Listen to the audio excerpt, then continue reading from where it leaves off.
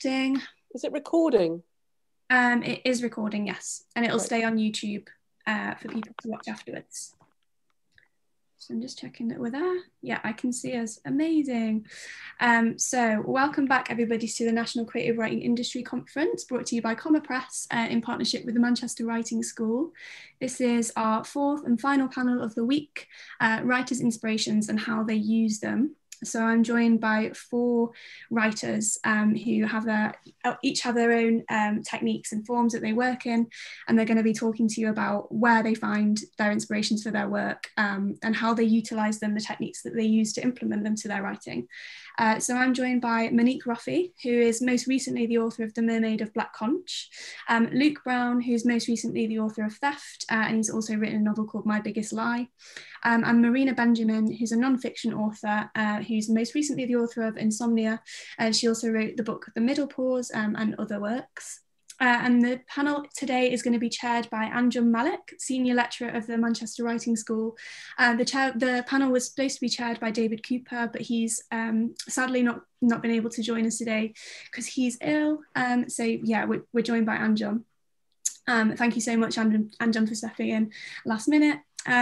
As usual, I'm going to fade into the background now and hand over to Anjum to chair the conversation, but I will pop back up about 11:45 to field your questions. So any questions you have for any of the panellists, please do put them in the chat box. I can see all those and I'll be asking them towards the end. So yeah, Anjum, I'm going to hand over to you now, please. Thank you, Zoe. Thank you very much. Hi, everyone. It's a pleasure to welcome you all. As Zoe said, my name is Anjum Malik. I'm a scriptwriter and a poet. I do a lot of commissions, straightforward commissions, like for the BBC. Right now, I am writing my latest drama series, which is a cookbook, the first cookbook written by Madhu Jaffrey, which I'm turning into drama. So one of my biggest writing passions is food. But I also write working with so-called hard-to-reach communities under the umbrella of my own company called The Hidden Stories. And where I go and enable them to write their own work, or I write it for them. And these are then produced as live art theatre films using poetry and script writing. So that's enough of me. Let's move over to our wonderful writers. We've got a great panel lined up for you. So can I welcome you all and maybe ask you to introduce yourselves? Who would like to go first?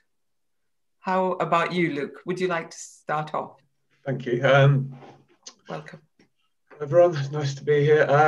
I am a novelist. I've written 2 novels. My debut is called My Biggest Lie. My new novel this year is called Theft. I also teach at Manchester University in creative writing and work a couple of days a week as an editor for Serpent's Tail in London, as a fiction editor. Yeah, that's I'm from the Northwest. I'm from Fleetwood, and I live in London, but spend a lot of time in Manchester teaching. Great. I know Fleetwood because I just made a poetry film there over lockdown. So yeah, that's the first time I went to Fleetwood. Thank you very much, Luke.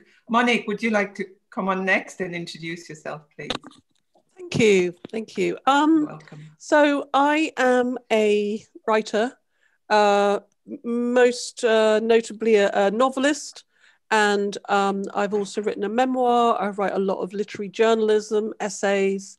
I'm also a lecturer at the Manchester Writing School at MMU. I teach on the Reading Novels 1, which I love.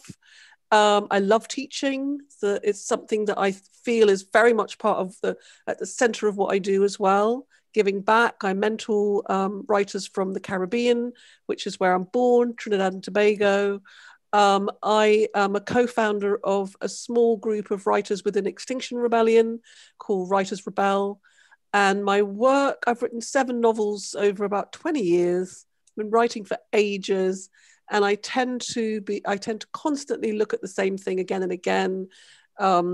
Women, the male gaze, mythology comes into my work. And I would say over time, looking back, I'm something of a magical realist in my methodology. And yeah, So that's me. Yeah, thank you, Monique.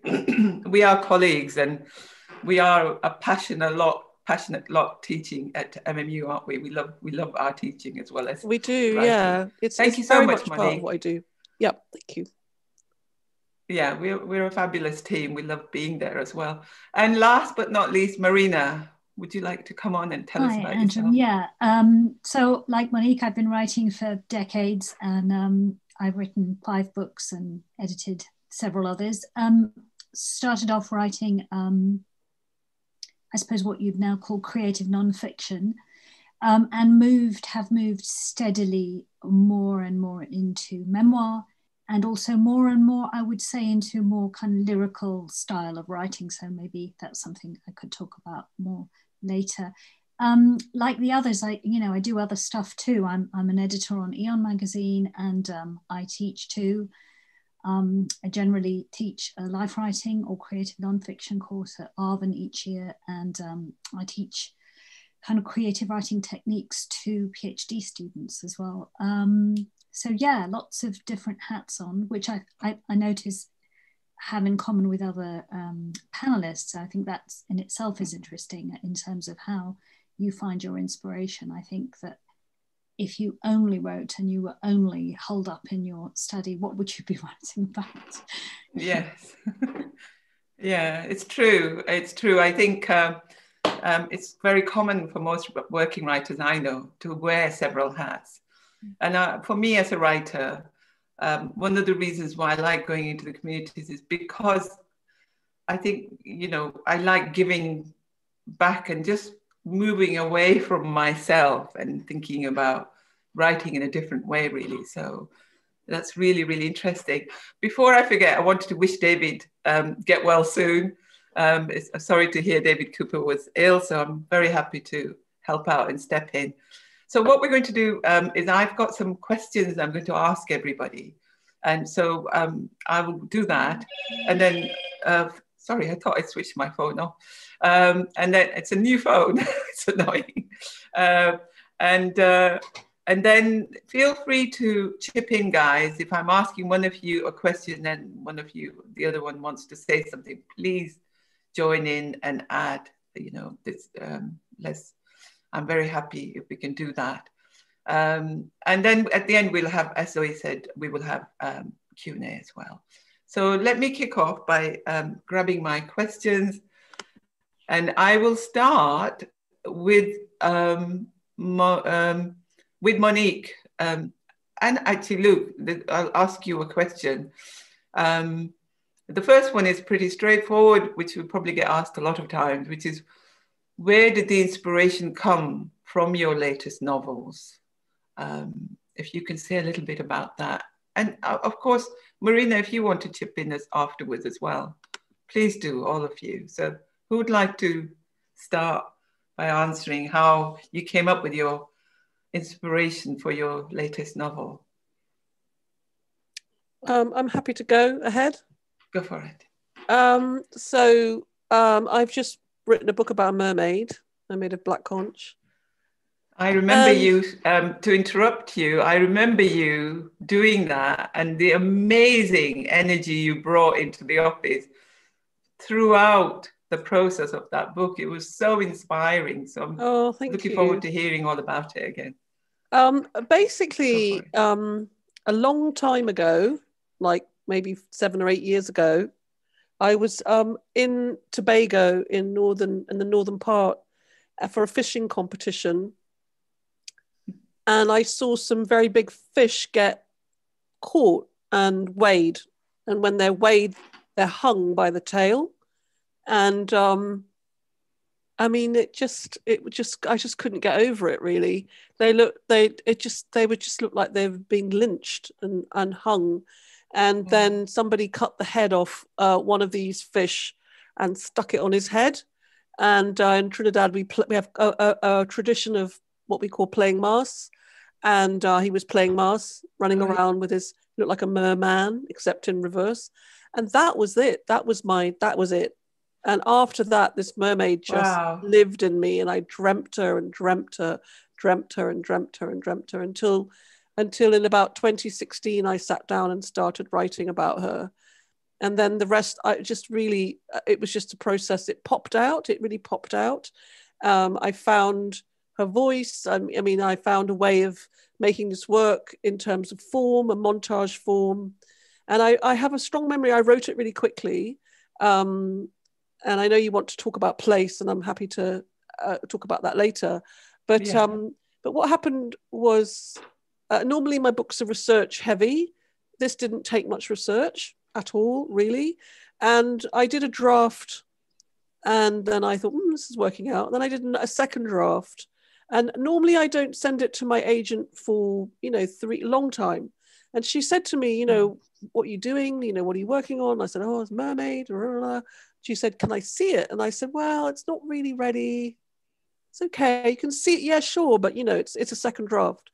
And she just nicked it off me, and she said, it's ready.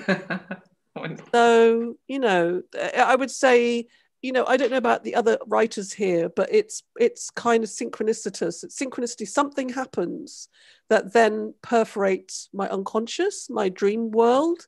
And then I start to feel that mechanism the whirring, like some part of me starts to start working with this material. And also a mermaid is an ancient archetype. It's global archetype. We have been thinking up mermaids. So she's embedded. And I wonder what the other writers have to say about, how it all starts. Be fascinating. Yeah, sure. Let's find out. Marina, would you like to go next and tell us how you get your inspiration? Especially for your last book, how did that come about?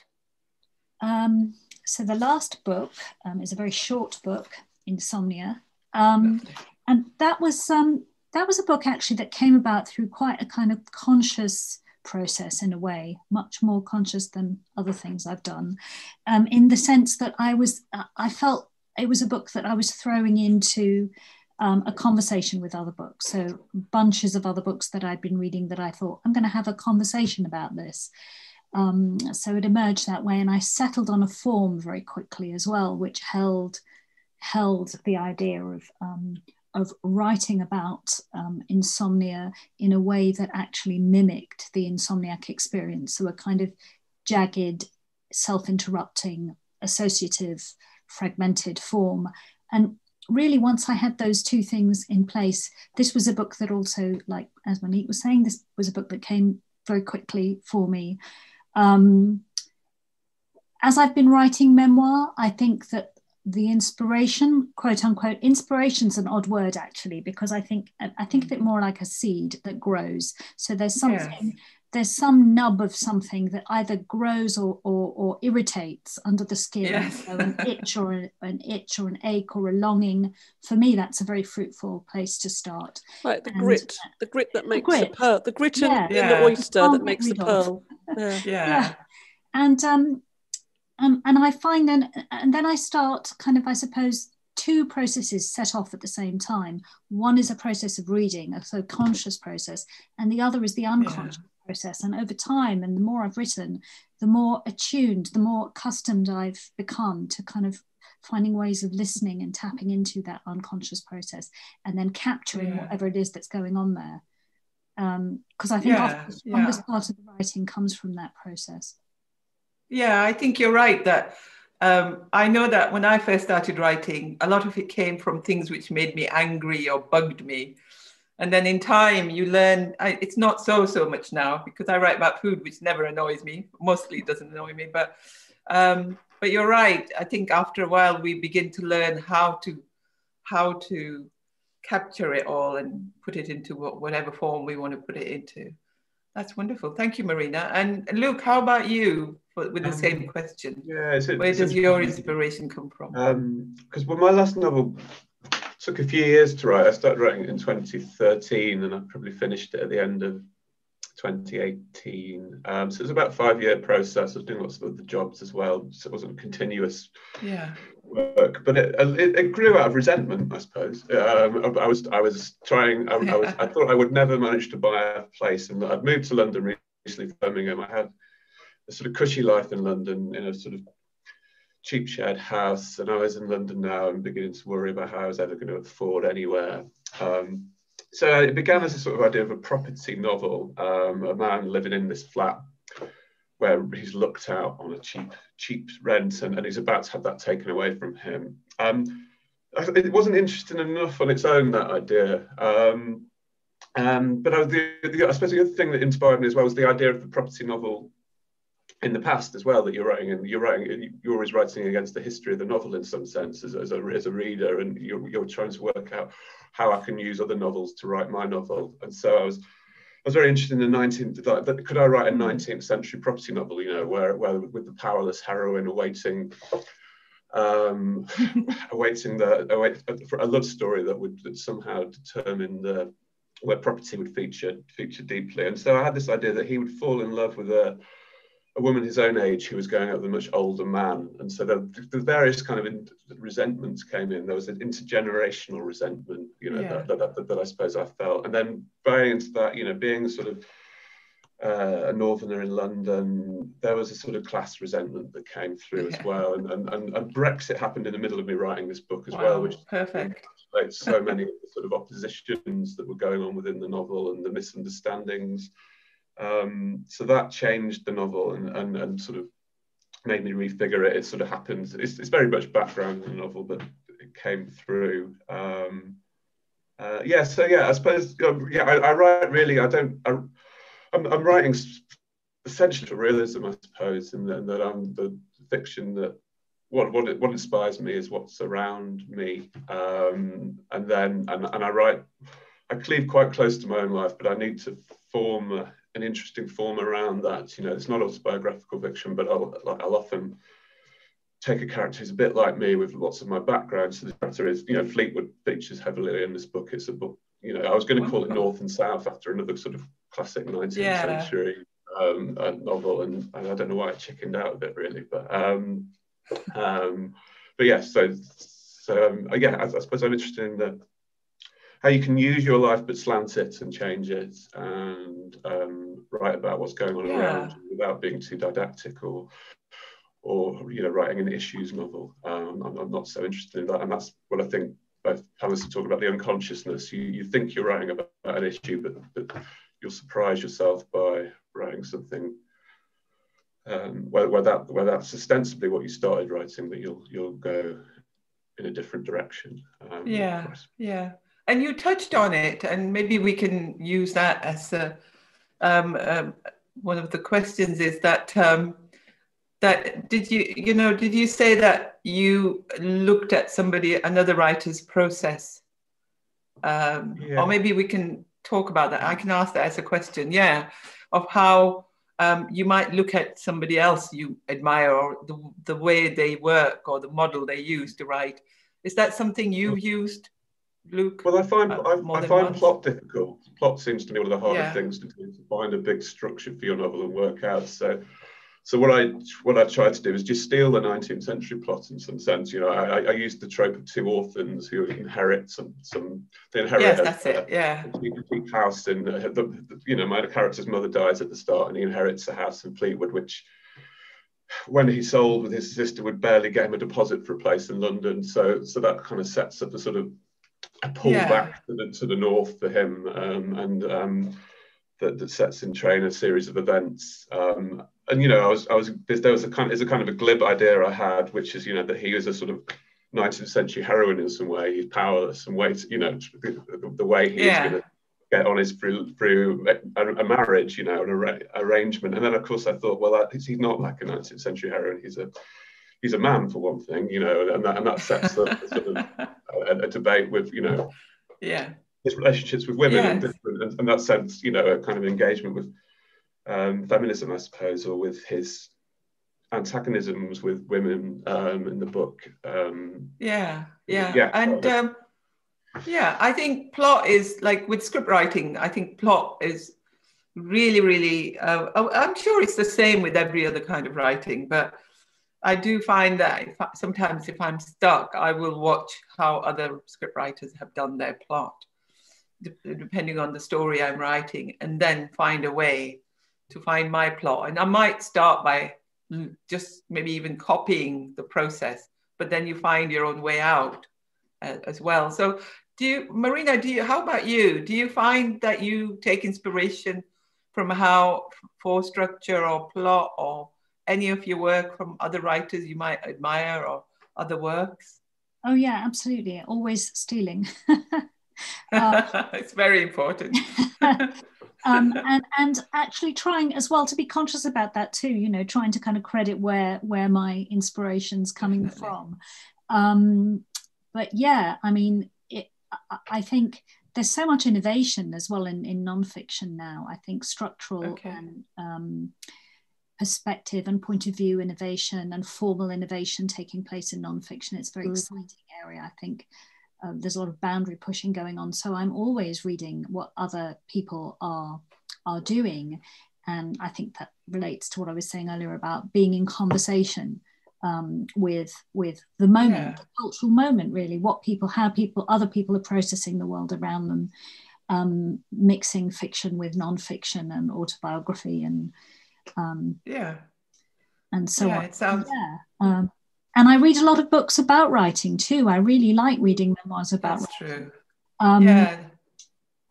That's really, really important, isn't it? To read books on how to, and there are so many amazing books around that. So I'm the same. I read some of my favorites again and again. I don't know if any of you do that, but definitely read them again and again. And they really help you with the process and to get your head around. And I think as time goes on, you read them differently, you know, as we move through our careers and through our experience. How about, sorry, were you going to say something? I would add one more thing. I'm just thinking about, you know, the audience and how to say things that are kind of hopefully helpful to them, because I'm sure everyone who's trying to write or starting to write, you know, reads very widely. There's something about the two things I'd mentioned. One is this idea that, you know, you have to kind of nurture a new idea very, very carefully and delicately. And I would kind of advise against talking about it too much, really, because you can destroy a thing. Absolutely. Yes. Very good point. Be really careful what you say and when. Yeah, keep it in a very secret place and nurture it along. And then also that, you know, while you're reading widely and trying to learn craft or steal things from other people, actually, most of all, you have to trust your inner voice. You have to trust yourself, and you know much more than you think you do about your subject. And I think, you know, learning to trust your own instincts and your unconscious process is a big part of it. So, thank you very much. And Monique, I know you have something to say about that question. Please share it with us. Well, I really echo everything that's been said. And so I like what Marina said about, you know, when you have that nub of something happens, you know, you're kind of like, you know, I always think it's like getting that moment of inspiration. It's like you walk onto the lawn and you stand on a rake, the rake sort of hits you in the head. And that when, you know, or you get, you know, the javelin, you know, in Buddhism, we talk about the vajra, the lightning bolt, you know, hits you, you know, you're like, I know what, you know, and then it does need to be nurtured. I do an awful lot of conscious reading around what I think I'm doing and growing it quiet. However, I've been writing for 20 years now, and literally probably about 20 years ago, I was much younger, my early 30s or something, and I went and did an Arvon course with a writer I had a big literary crush on. He's called Andrew Miller, actually. I mean, you must have heard of him, author of books like Pure and Ingenious Pain. And I was really young and green and wanted to be a writer, and it was all, you know, how do I make this happen? How do I make a long form? And he pointed me to an essay by Hilary Mantel called Growing a Tale. And she talked about how she does a lot of research before she writes a word. So in a way, she grows the story a long time before she writes anything. And I mean, I kind of, that was just like, oh, okay. Yeah, I can do that. I can do that's, and so she puts all her research into a ring binder, and I'm going to turn my computer around in a moment. I do it differently. I read and read and read and read and read. It's like ideas breed in a petri dish and they mate with each other. And before you know it, you've got much more than you bargained on. You've got everything, you know, everything starts to grow. I'm writing a crime novel at the moment. And what I would say is I do an awful lot of thinking and growing the novel. At some point I make some kind of basic plot plan, usually very simple, beginning, middle, end. And then I start writing a draft. And then this process, I call it my garbage patch, you know, those ocean garbage patches, the one that floats. So this is my garbage patch up there, which has been growing on my wall for quite a while. And every Is novel... that for one idea? Is that for your new crime novel? My crime novel. So every novel has a garbage patch or has a sort of a petri dish amoeba thing. Okay. Because I respond to visual. If it's up there, it's better out than in.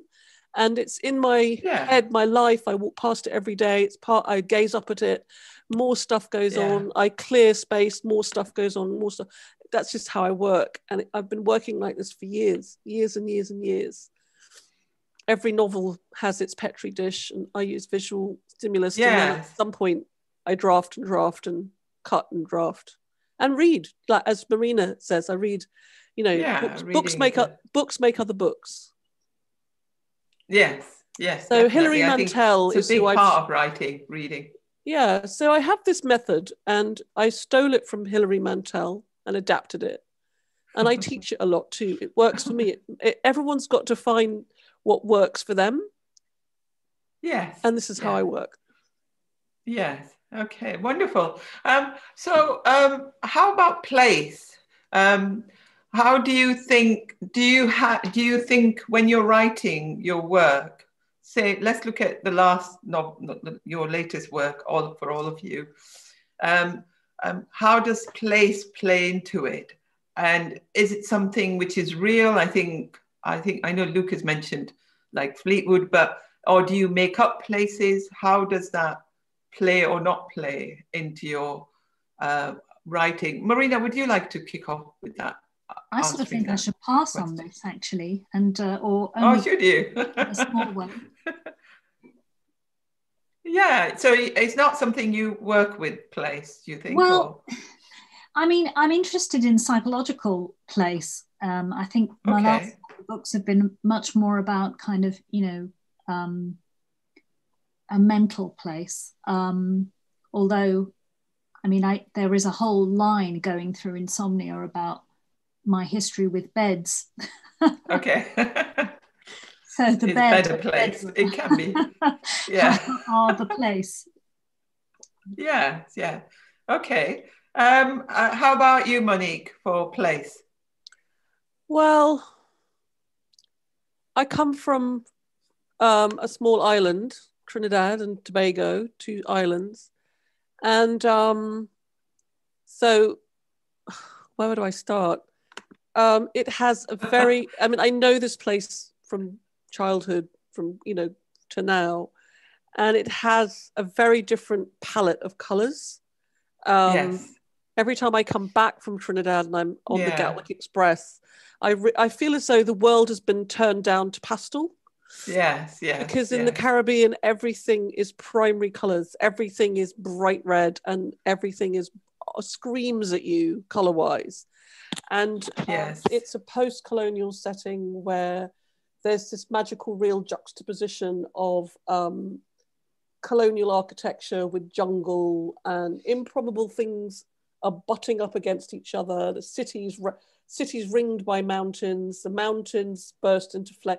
You know, it's just a magical place. I don't have to make things up.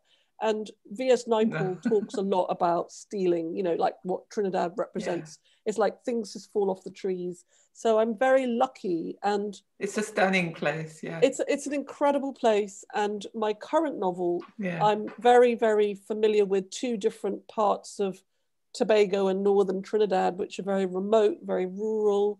And so, you know, with the Black Conch, it's an amalgam of these places and these people.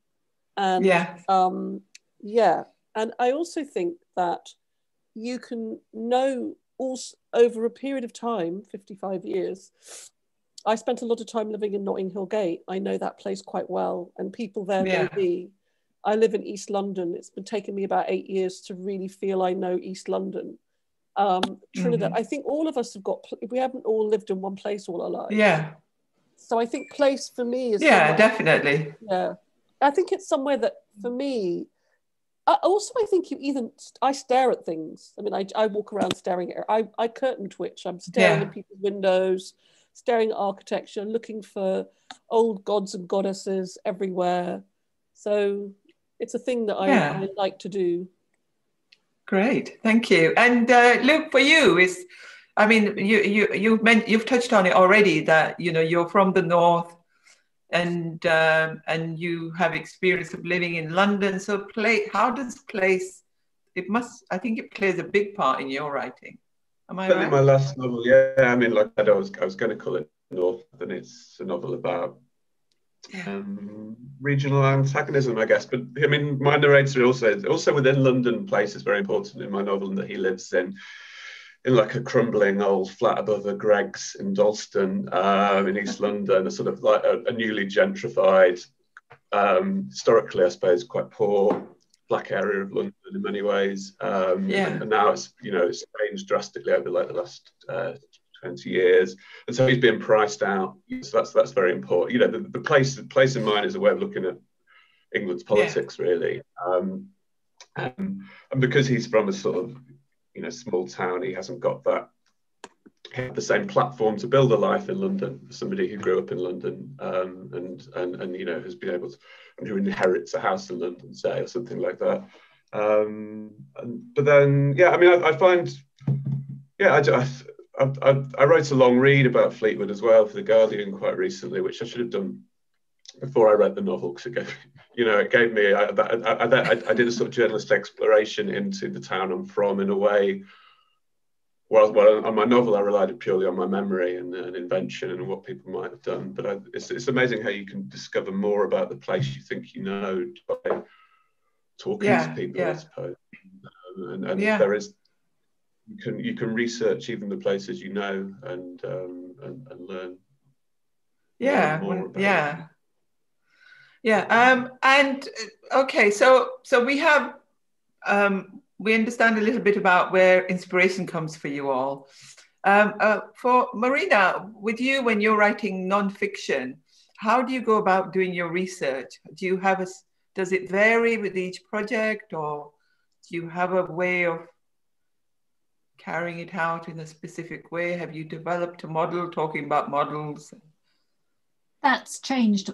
The way I relate to the research has changed over time. I think when I started out, I deferred to the research too much. I kind of did too much of it, and I did it for too long before starting to write.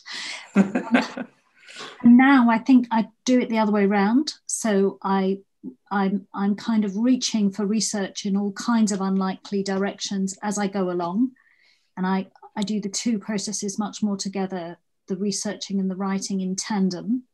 Mm-hmm. And I also try and kind of split myself in other ways, so that I try and do my formal kind of composed writing on the screen, and then I have a notebook by my side.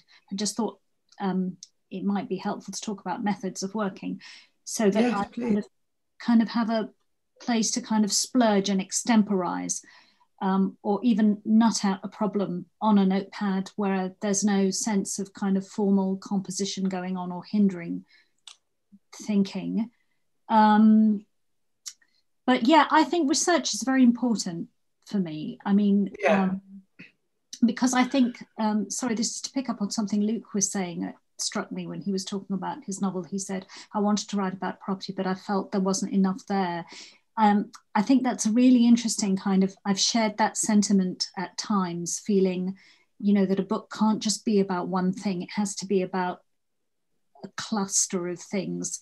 I once heard Deborah Levy talk not long ago, talking about every book having an ecology, a kind of a set of interdependent themes, each of which augments or plays off the other.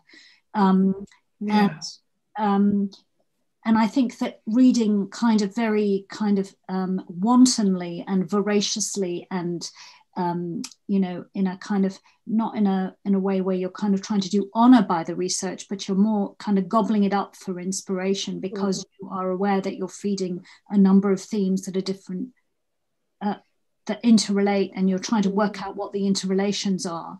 And all the while you're trying to balance that idea of other people knowing more than you about a specific subject that you're looking into, but actually you needing to be the one who knows, because in order to write, you have to have that kind of authoritative, a feeling, not an authoritative kind of persona, but a feeling of authority, if you like. Yes, and allows you to how do you fast and loose with the material. Yeah, and how do you know, Marina? I think you touched on it a little bit, when you need to stop doing the research, because sometimes we can pretend we're researching when we should be writing as writers, you know, because I find I will delay writing and I have to kind of tie myself to the desk, and then I get on with it. Once I start, it's okay. Yeah. How do you know when to stop? Do you have any hints on that to help people? Yes, which is not to stop writing, even if it's just notes, even if it's just like little notes or things that you stick on the wall or, you know, in your notebook, is just to keep that process going alongside. So there's like a little motor or generator that's constantly running with the idea for the book that you're working on, so that you always have a place to pull back to and you don't get lost down the rabbit hole. Although I think it involves, it's so easy, you know, and you always find something down the rabbit hole anyway. So I don't think you can lose. Yeah, great. And for you, Monique, how about that? How do you go about doing your research, and how do you stop how do you start writing from that research? To same question to you. Well, I mean, again, I just, what she said, you know, everything that Marina's just said, I completely, you know, feels very familiar territory. The best thing I ever heard from a experienced writer when I was much younger, starting out, was when you're stuck, do research. It's just like, very good. It's like, if you ever get stuck, go to the literature, go out there. But what I would say is, not only do I have my wall and my reading, and I read a lot, but 3 of my Caribbean novels have been very field researchy. Yes. And so for Archipelago, which was written in the aftermath of a devastating flood, my brother lost his home and his children got washed away. It was really big, and I sat on it for a year, and then one day I said to my brother, if you could just pack it all in, you know, I got the most unexpected reply from him, which gave me the plot of my novel. I said, if you could ever just pack up and go, because he's a sailor, I said, where would you go? And he said, the Galapagos. And I was like, that's it. That is it. That is my, now you've, because I wanted to write about the impact of climate change, but it's a very preachy, didactic subject. So in the process of researching a novel, which was a journey from Trinidad and Tobago to the Galapagos, I sailed halfway there on several different boats.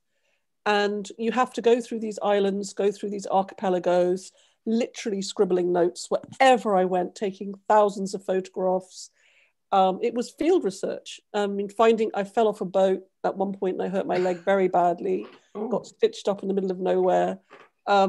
So I mean, that was an epic. It took months. And I flew to some of the islands. I eventually flew to the Galapagos, and, you know, you name it. You know, I've been swimming with sharks and manta ray and ting, all of those seals. Wow. But the, and then there was a book about a coup d'etat, and I ended up interviewing, I wouldn't do this now, but I ended up interviewing people who were convicted criminals who had perpetrated this coup d'etat, was never got imprisoned. They're still kind of, some of them are still alive and, you know, loose in the community. It's particularly the leader. So you know, breaking into buildings, archival research, National Archives, newspaper archives. Breaking into buildings? Well, yeah, kind of, yeah. And yes, And then things like interviewing so many people, victims of a coup d'etat, people who've been shot, people who knew people who'd been shot, army generals, prime minister, journalists. I mean, so there's a lot of field research that's gone into a lot of my books, including the memoir. I ended up in a cave in France where Mary Magdalene is supposed to have died and levitated up to the, so I've seen Mary Magdalene's remains, apparently, her skull. And so I've just been out there in the world, running around, finding all the stuff that I needed to see for my own eyes, like, oh. You do have incredible energy, Monique. In the short time I've known you, it's like amazing when you're working. It's really wonderful to watch. That's amazing. Brilliant. And Luke, do you have anything to add to that about the same question? I got so lost listening to Monique's answer, I can't remember what the question was to begin with. The question was that you've got your inspiration, and how do you go about getting started, and how do you go about doing the research for a specific piece? But then how do you know when to stop? Because I believe I tend to pretend I'm researching, but really I'm just avoiding writing. And, how do you make yourself write? And when you're stuck, what do you do to help yourself get moving? Yeah, I mean, research doesn't work so well for my novels in an obvious way, in that I tend to write about the now and about characters with similar backgrounds to me, or characters the same age as me. So I suppose like I said in this one, a lot of the research was just trying to come up with a form, and that's when I'll read a lot of novels, I suppose, and the sense of being in dialogue with the novel as a historical form, that you're always looking, or I'm always looking, well, what's this like? Who am I writing like? Who's helpful to me here? How am I differing from what's before? If I'm writing this, I often write in this first person I've changed for my new novel, but the first two novels were really an exercise in trying to perfect this talky, digressive, first person, garrulous, manipulative narrator, really. Both my narrators of my first are trying to control the impression you receive of him, and as the novel goes on, you begin to distrust him. They're both novels that work by a sort of an unreliable confession. Both of them, I suppose, are both phrased as. And so you look, and because I don't make up a plot in advance, I find my plot as I write. Really, I tend to start with an idea of a situation and a conflict and something that concerns me, but I don't know where that plot will go. In this one, I had a man tries to steal an older man's partner. That was all I had, and in that was intergenerational relationship, class resentment, regional resentment. All these things would come through in just that one idea, but I didn't know how they'd play out chapter by chapter, and what would keep the momentum going, and which other characters would need to come in. So I had invented a daughter for this sort of older academic who my narrator's very jealous for, and then she became a sort of kind of young Marxist, and so you got lots. Then you have the sort of like the left from privilege and the left from I don't know. So for me, it's an organic form, really. I find the plot as it goes through, and I'm very interested in plot, and I like the elegant contrivances sometimes of plot to entertain, but I'm very keen that it's like the balance between contrivance and naturalness, like how to make contrivance seem as natural as possible, and I find that a hard thing to find. Or I did with my second novel. My first novel, sort of, I fluked it, really. Everything I tried worked, and it came out very good. I think we're going to be running out of. We're going closer to the questions from our audiences, but I wondered if you wanted to quickly say one sentence. Have we got time for this, Zoe? You're back on. I wondered if every one of you three, because it's been amazing listening to you all, maybe a sentence of something, a piece of advice for the writers and writers to be who are listening to us. a quick sentence. Can we do that? Or is that a difficult question to answer? Marina, do you have anything to say about that?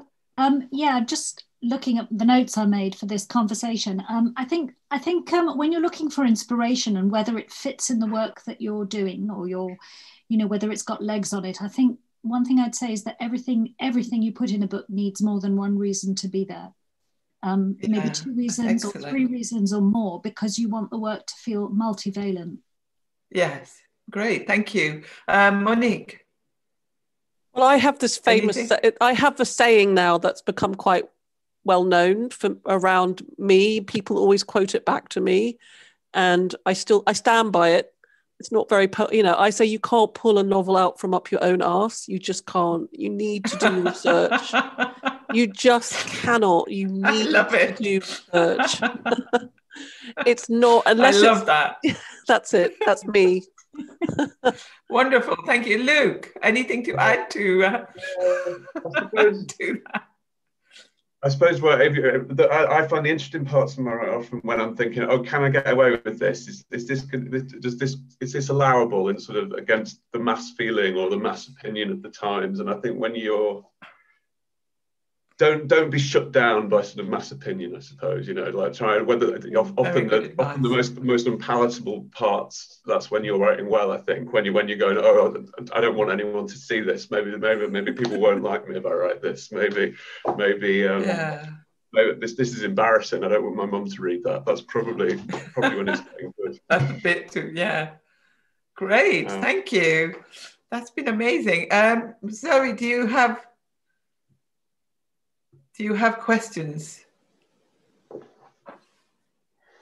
I think you're muted.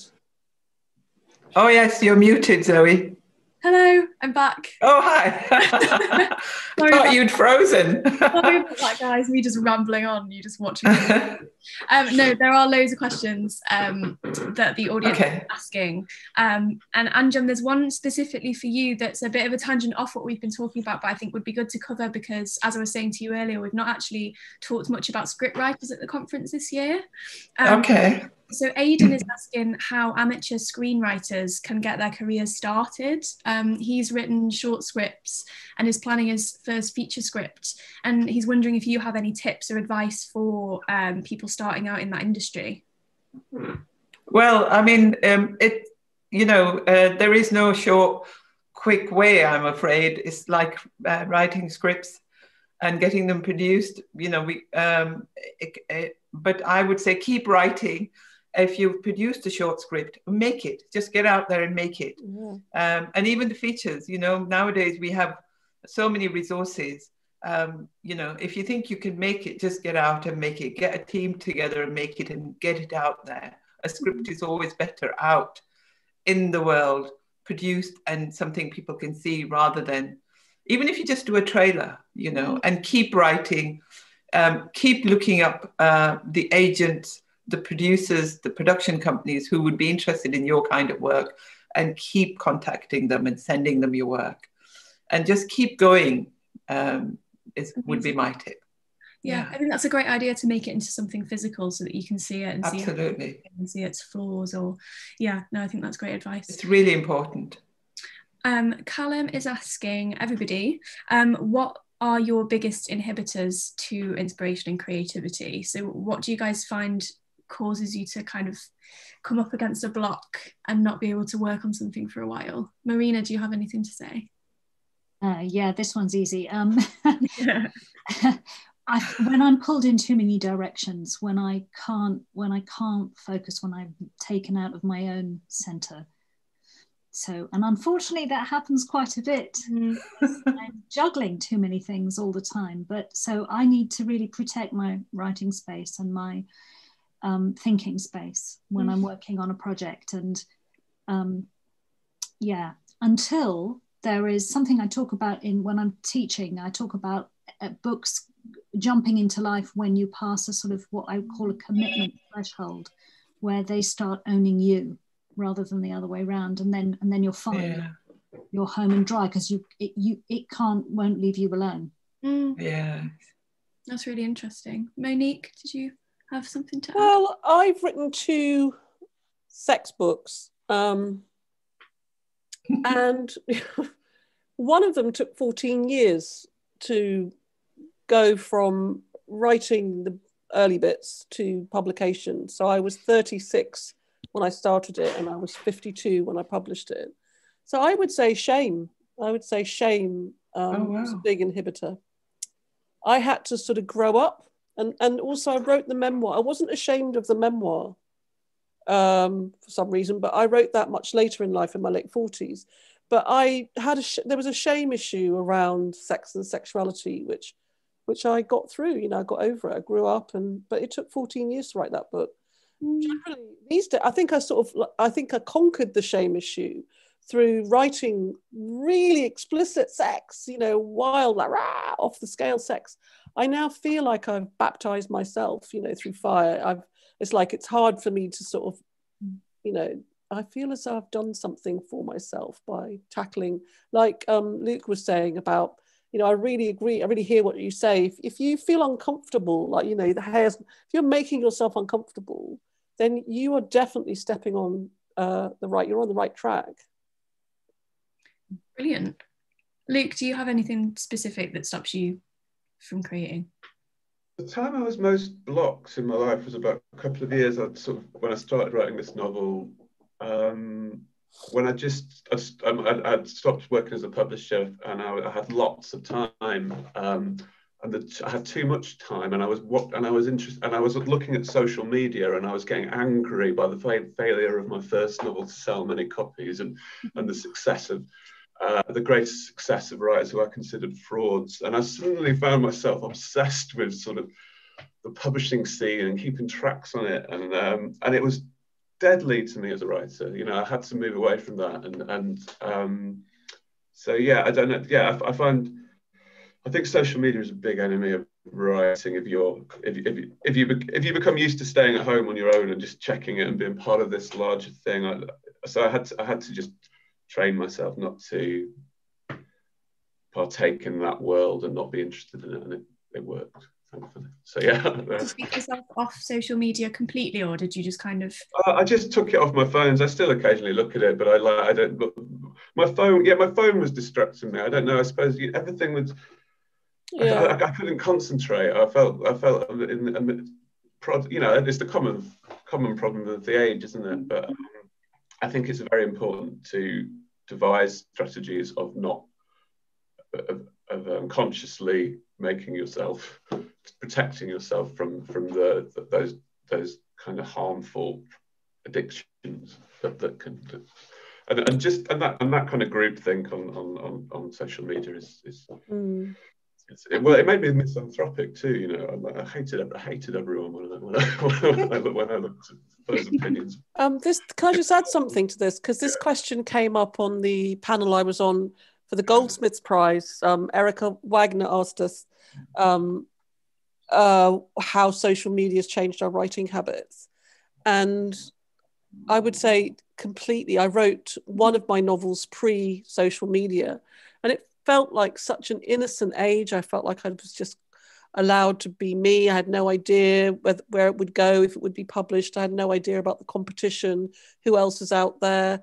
And I definitely feel it inspires all kinds. It's really inhibiting. And also it's just what the Buddhists call prapanka. It's noise. It's just noise all the time, you know, and it's just like bleating. People are bleating out there, you know, several different platforms. Having said that, I'm quite active. So difficult, and it's like, how do you weigh up the distraction and the you know, grief a lot of the time that it gives us, and then obviously also being told on the other hand to be present and to build yourself online, and to stay, you know, in touch with everything that's going on in the world, because it's all there, so why shouldn't you? And that's going to help your work. I do feel like, yeah, I just remembered listening to Luke and to Monique, was that, and all three of you really, that when I first started, it was pre-huge social media. But even then, like I got a laptop which had nothing on it except for my writing. So when I went on it, I couldn't see emails coming in. I would just be writing, and I would get up really early, and I still do that. I would get up at 5, 6 o'clock and write. And if you've done 2 hours to 4 hours in the morning, it's still only 10 o'clock in the morning. And then you can be so smug. And then you can go on social media all day if you want, or just watch trash telly or go out, whatever. So it's quite nice in that way. And social media is really bad. I mean, you just have to switch it on and an hour's gone or half an hour's gone and you're just checking your Facebook. So I do recommend that you just switch it off or find something, you know, put your phone away, get a laptop which has only got your writing on it, which seems hard thing to do, but it's really, really good thing, really, too. I think, and like with Monique, where you, everything pulls you in different ways. It's really annoying. I totally get that, because when you're doing several things, and then I meticulously plan when I'm going to write, and then it all goes out of the window because things are coming in. You've got to do this, you've got to do that. The writing didn't go quite the way you wanted it to, so you're writing in the afternoon when you should be writing in the morning, and then it just takes over, and it doesn't matter what you have to do. You do what you have to do, and then you're still writing. So it's quite a interesting process. Cool.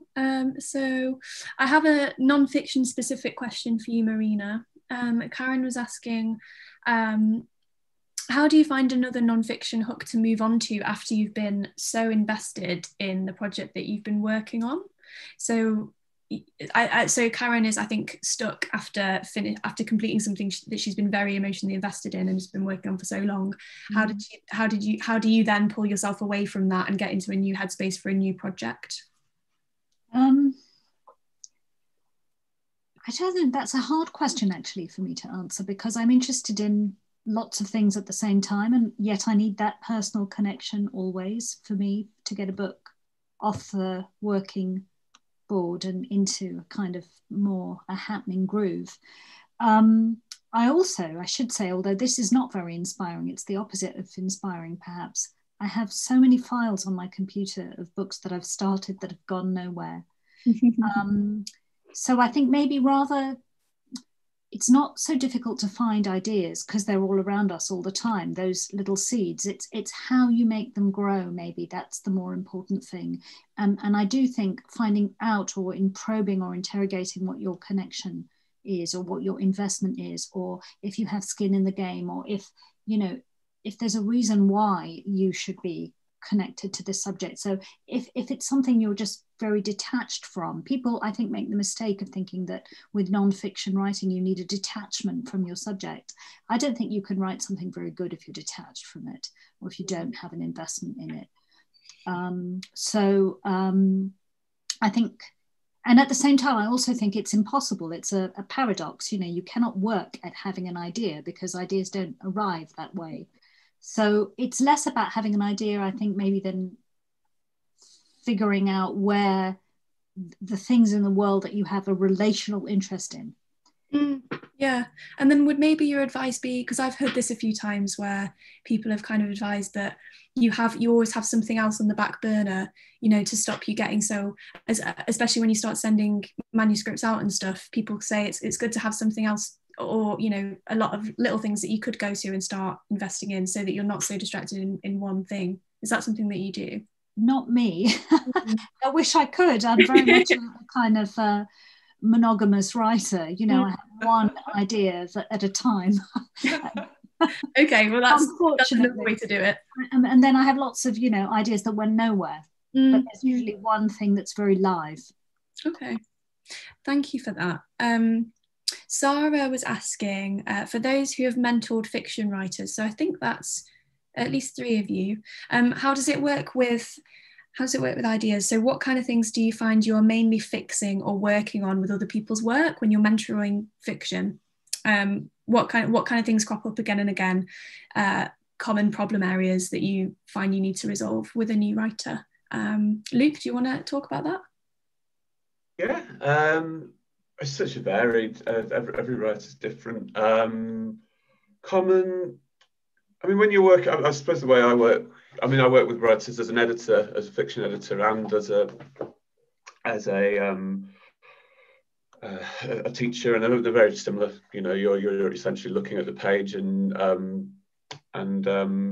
asking the interesting questions that you know, that the writing gives rise to, that maybe haven't been explored fully.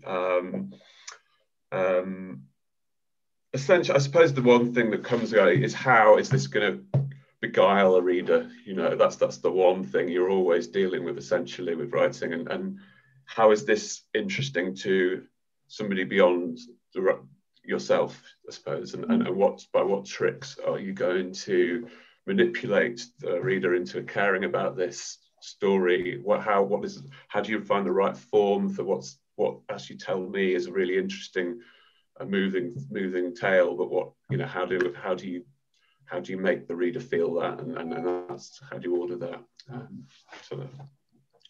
Amazing. Thank you. Did anyone else have anything to add? Marina, maybe you've mentored in non-fiction, I'm not sure.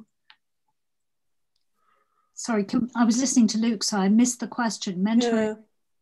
Yeah. So someone was asking basically what are the common problem areas that you find when you're working with someone else's work, when you're working with a new writer, when you're mentoring them or editing them?